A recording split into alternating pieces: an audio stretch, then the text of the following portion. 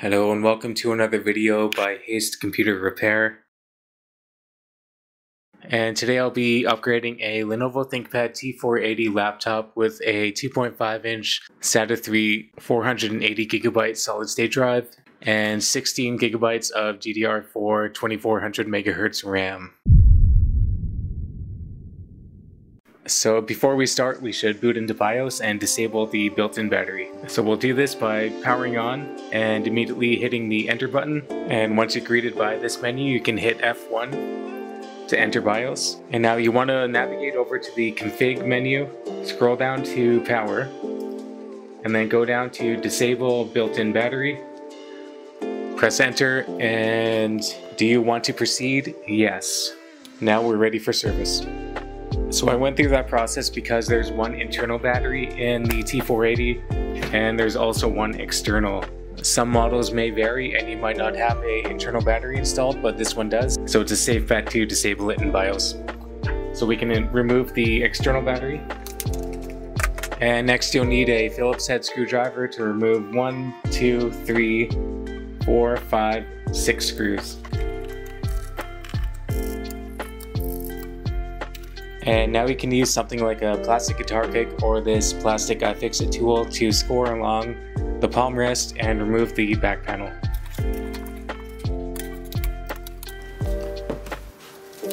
Alright, as you can see, here is the internal battery, which is connected to the motherboard with this cable. And now we'll start by removing the solid state drive, which is just in this little plastic caddy and with a connector that runs a cable to the motherboard right here, so it is good to be gentle. I'm going to do this without removing the cable from the motherboard. There's no screws, just gently pull up or use the tool appropriately. So what we have here is a 180GB Intel solid state drive. The reason why we're upgrading to this SSD is not necessarily for the speed. I think it'll be pretty similar. It's more for the drive capacity.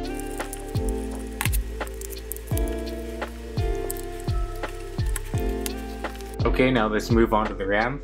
There is currently one stick installed here, which is a RAM XL 8GB, and we'll be replacing that with matching dual channel RAM sticks.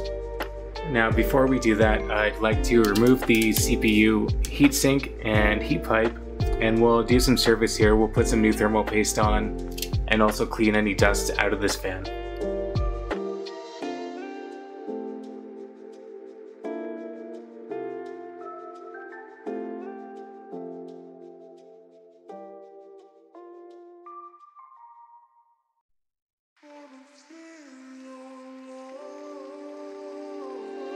Okay, and now for the RAM. Just a quick note, there is a NVMe adapter too that you can connect to the motherboard if that may be your model shipped with, or you can order off someplace like eBay. Also, there's this M.2 slot that is called the WWAN slot. You can also use a M.2 SATA 3 SSD like this Transcend one here, and you can use that to dual boot or install your boot drive onto, etc. So there's some different options. Let's get to packaging this back together and we'll install Windows 11. Alright, check it out. Windows 11 is installed and running great. Having that quad-core CPU is a real bonus, and 16GB of RAM makes for a very speedy system. I'm a big fan of it, so hopefully this video helped you out, and let me know in the comments if you feel like I left anything out, or if you'd like to learn more, hit me up and we can talk. Alright, I hope you have a great day, and as always, thanks a lot for watching.